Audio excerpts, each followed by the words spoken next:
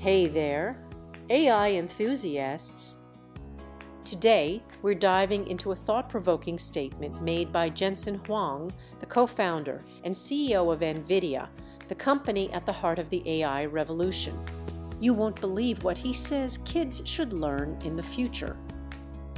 Spoiler alert, it's not computer science or programming. So, you're probably expecting me to say that everyone should learn computer science and programming, right? Well, Jensen Huang has a completely opposite view. Let's explore what he means by that. Imagine a world where the programming language is human. That's right. Jensen believes it's their job to create computing technology so that nobody has to program.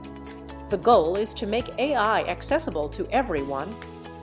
Here at SynthMinds, an AI agency I co-founded, we're closely working with NVIDIA. We believe in the power of diverse backgrounds, like our team member Amy Zoloto, who comes from healthcare. We've trained and taught close to 20,000 people about AI from all ages and walks of life.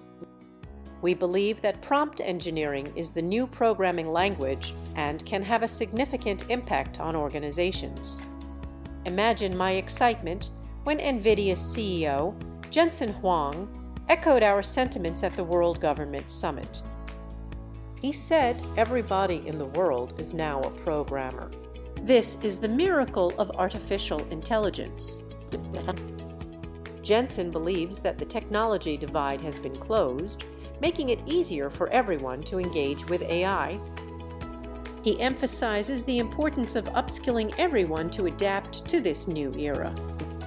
Prompt engineering is becoming easier thanks to smart AI engineers working in the background. They optimize chat interfaces, enabling a few vague words to generate amazing outcomes like DAL-3 or Copilot. But there's a catch. Sometimes these chatbots get so optimized that they take away some control. Remember Gemini from Google? It went viral for all the wrong reasons, refusing to generate white people and over-optimizing for inclusivity. Even Sam Altman hints at a future where coding will still be important, but it will change. He believes that understanding how to get computers to do what you intend is the world we're heading towards. As AI becomes more accessible, it's crucial to learn how to interact with it effectively. Domain expertise and problem-solving skills will be more valuable than ever. Jensen Huang suggests that life sciences, particularly digital biology, will be a crucial field in the future. He believes that digital biology will become a field of engineering, not just science. If you're interested in getting into AI or learning how to use it, I recommend exploring it with other people.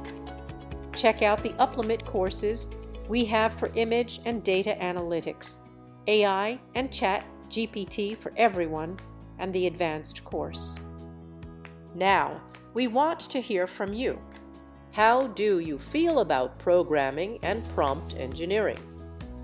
What has been your experience and journey in 2023, and what's your approach for 2024?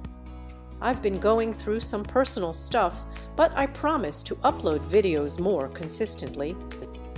Thank you for watching and sticking around. Your support means the world to us here at All About AI Tech.